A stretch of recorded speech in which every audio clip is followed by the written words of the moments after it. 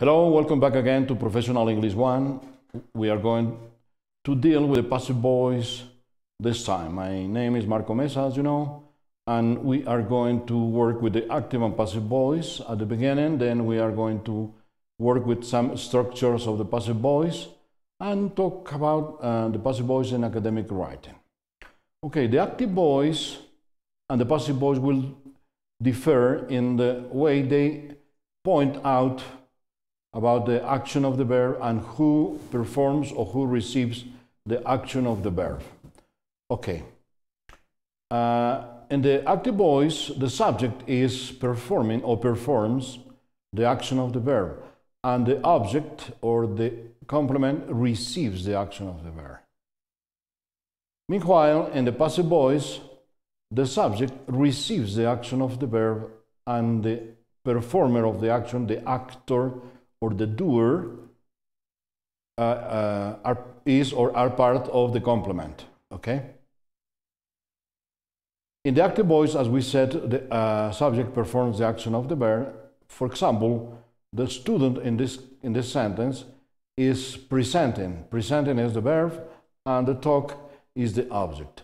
Present is describing an action that is performed by the student. The student presented the talk, in the past tense in this case. Okay? So we are talking directly about what is going on in this sentence. Another example is the article summarize the research. The subject is the article and the action of the verb is summarize the research. Okay. The verb is summarize, and we can identify by asking with who and what. Who summarizes the article? What is the article summarizing, or what did the article summarize, and the answer is the research. So the article is the subject and the research is the object of the action of the verb. Repeat. The object of the action of the verb is the research, the phrase research, that research. Okay. Meanwhile, in the passive voice, we have that the object of the action of the verb acts as the subject of the sentence. In this case, let's analyze this sentence. The subject is the talk, the verb is present, but goes with the helping verb to be. In this case, the past tense was, because it's a singular form. The talk was presented by the student. Again, let's analyze a bit more carefully. The talk, the subject, is receiving the action of present. Okay? And who performs the action? The student. So we are adding information about the student using the particle by. The talk was presented by the student. By introduces the actor of the action of the verb. So this is kind of indirect. In the second example, we have that the research was summarized by the article.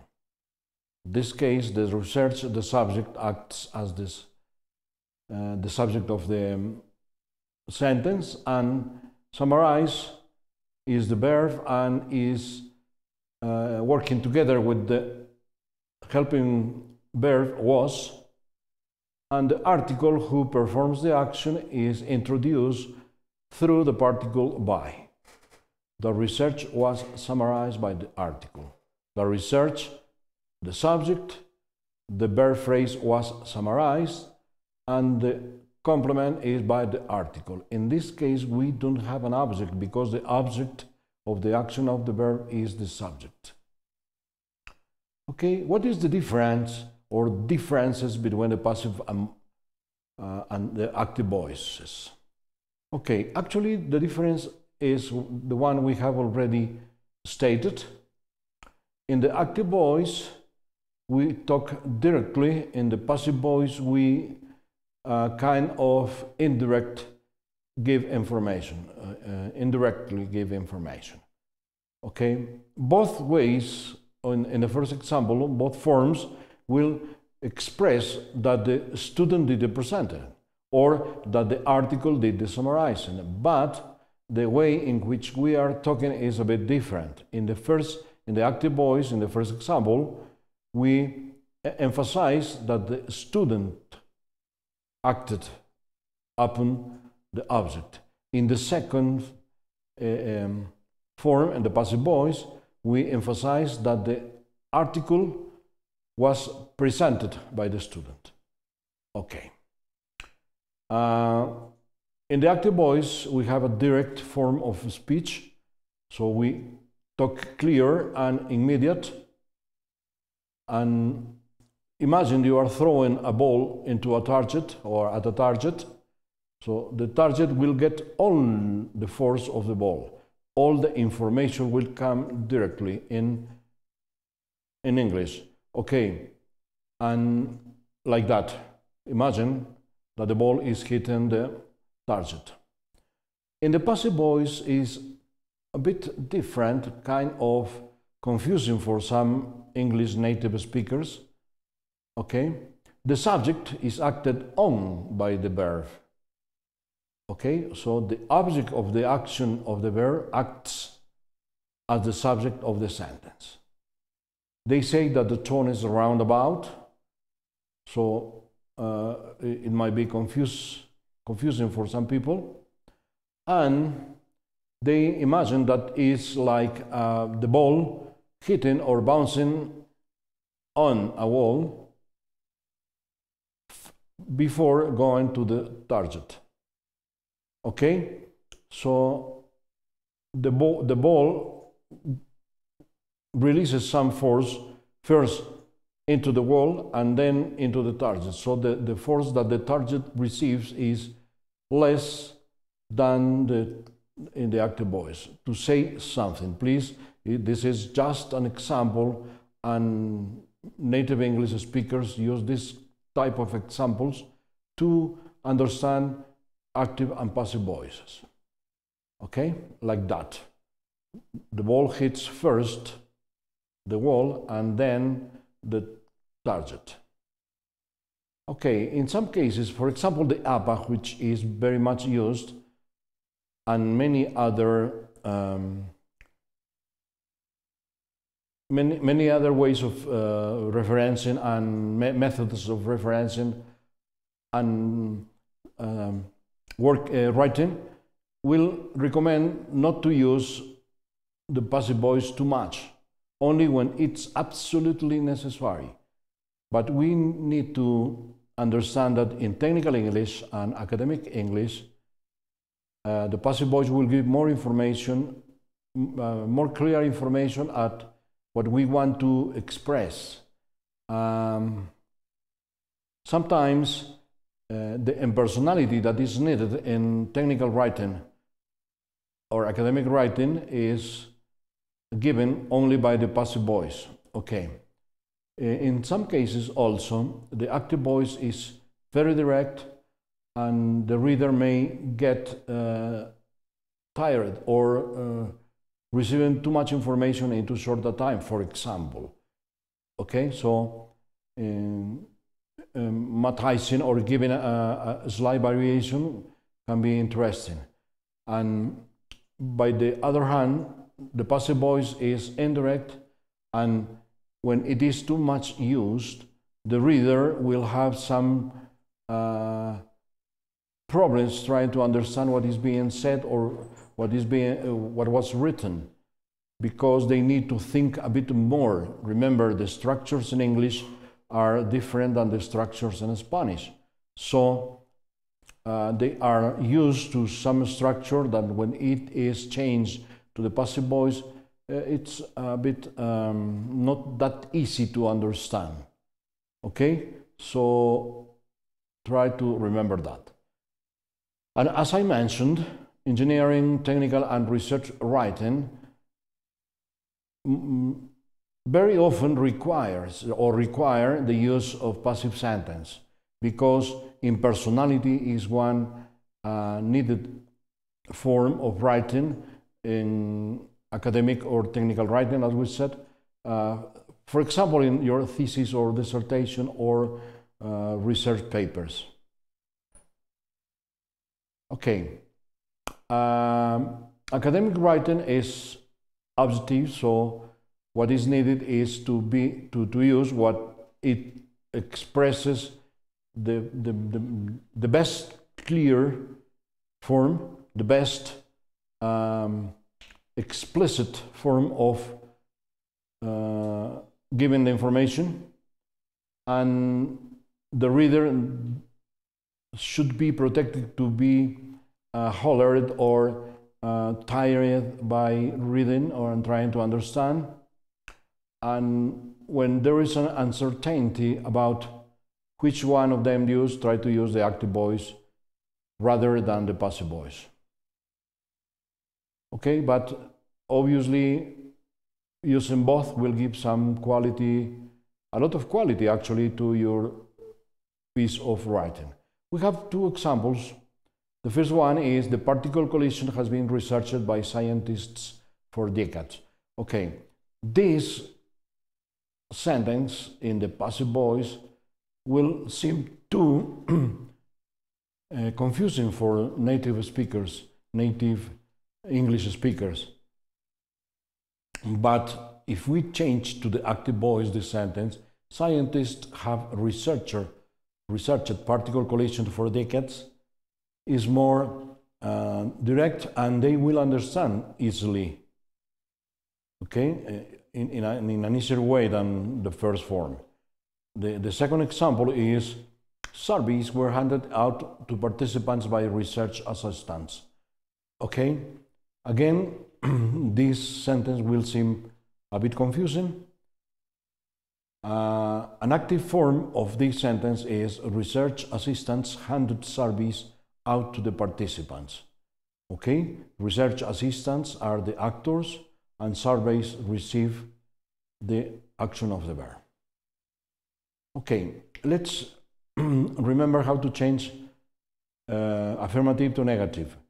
The tree was planted by my grandfather.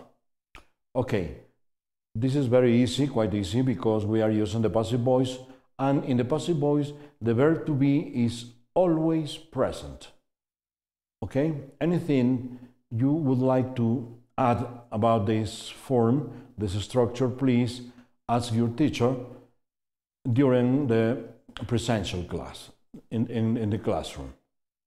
Okay, when we have the verb to be, the only thing we need to do is to add the negative particle not. The tree was not planted by my grandfather. So we have this tree was not planted by my grandfather, and in informal speech we will say the tree wasn't planted by my grandfather. Number 2. The new lot of regents is going to be delivered next week. Okay? Again, we have the verb to be in a verb phrase that expresses future, is going to be.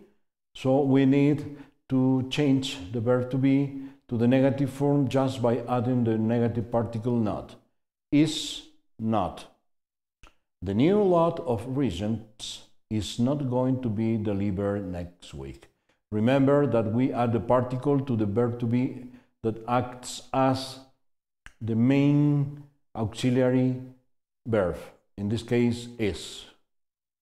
Number 3, the new library will be opened by the end of the month. Again, we have the verb to be, will be, and the verb phrase, and will needs just not to be changed to negative form. The new library will not be opened by the end of the month. In an informal way, the new library won't be opened by the end of the month. Now let's do some questions. Our house is going to be designed by a famous architect. The verb phrase is going to be designed by a famous, the verb phrase is going to be designing, just that. And when we have the verb to be to make a question, we just move the verb to be to the first part or before the subject. So in this case, we move is before our house. And the question is our house going to be designed by a famous architect? Number 5, we have the present progressive or present continuous. Is being repaired, the verb phrase. So the verb, the auxiliary verb is, goes before his car. Is his car being repaired by his brother-in-law near the stadium? Remember, we maintain the sentence structure the same, only we need to change is the verb to be before the subject. He has been taken to hospital after his accident. Has been taken is the verb phrase, and the auxiliary in this case is has. So we move the auxiliary, or we put the auxiliary before the subject. Has he been taken to hospital after his accident? Okay, all these we know. We are just practicing and trying to remember grammar and interrogative structures. Let's do more. The murderer was arrested last night near the station. We are going to use where as a question word. And remember, if possible, try to use the quasic form we gave you some time before. We have was arrested. Was arrested is the verb phrase, and was needs to go before the subject. Where was the murderer arrested last night? The information that where request is about location, a place, and near the station is the answer to where. So in the question, we do not put that part of the original sentence. Where was the murderer arrested last night? The omelette has been made with eggs, cheese, and pepper. Again, we have has been made as the verb phrase. Has is the auxiliary, and we need to work with has. How is asking for away, or yes, away, or in this case about ingredients with eggs. So that is the part of the sentence we don't include in the question. How has the omelette been made with or without with? How has the omelette been made? Okay. In example 9, Fiat was started by a group of Italian businessmen in 1899. When? Obviously, in 1899 is the answer. So the verb to be goes before the subject, and the question is, when was Fiat started by a group of Italian businessmen? Repeat, when was Fiat started by a group of Italian businessmen? Okay, try to read this and try to complete this text with the appropriate form of the verbs. Okay? We have two possibilities, so let's see. Okay, it's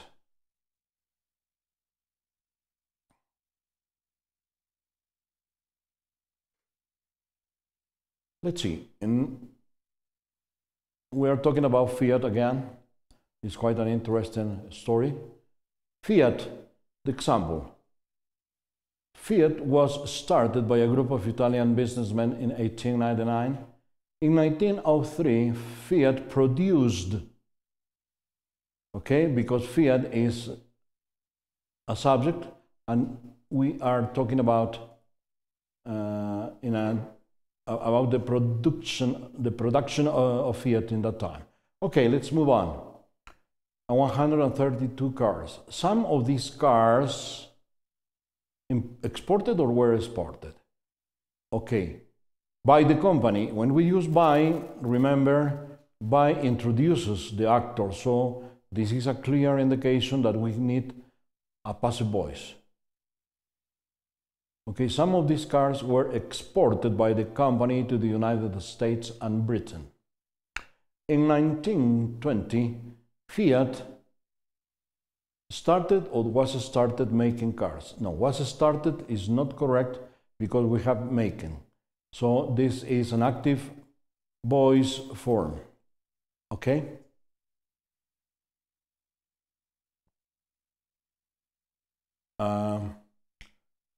Fiat started making cars at a new factory at Lingotto near Turin. Okay, there was a truck on the roof where the cars tested or were tested by technicians. Again, by is giving us a clear indication that it's a passive voice sentence. Okay, so there was a truck on the roofs where the cars were tested by technicians. In 1936, Fiat launched the Fiat 500. The car, called the Topolino, is not correct. The car was called the Topolino, the Italian name for Mickey Mouse. Okay? The company grew, and in 1963, Fiat exported or was exported, are the possibilities, more than 300,000 vehicles. Okay, actually, the only possibility is exported. And finally, today, Fiat is based in Turin, and its cars sold or are sold all over the world. Obviously, are sold is the correct answer. Okay, so we have all that. We have analyzed it, and we have the answers. I repeat that we need to be careful, and when we have by an actor, it's a clear indication that is the passive voice. Okay? Please read this again and try to pronounce it clearly as a way of practicing. Anything you want to abound more, please ask your teacher in your classroom. Thank you very much, and we'll be seeing you next time.